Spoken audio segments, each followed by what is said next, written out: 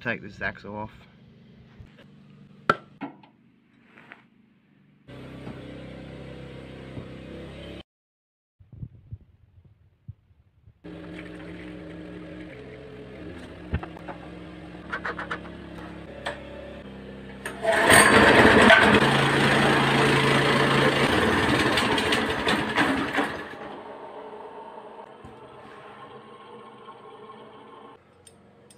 What I need to do is take this out and move it up here. When this is on here, I can have the cable running through, and when it pulls it, it's going to pull and spring back.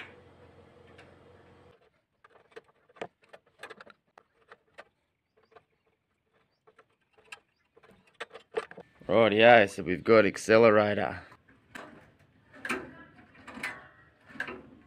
Changing over this sprocket adapter. Chuck a new one on.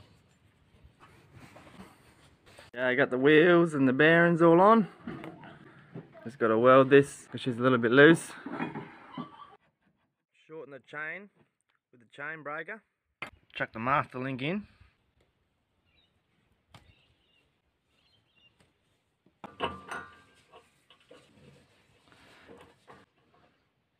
I got no brakes and I got no kill switch. The kill switch is behind me, but it's not easily accessible.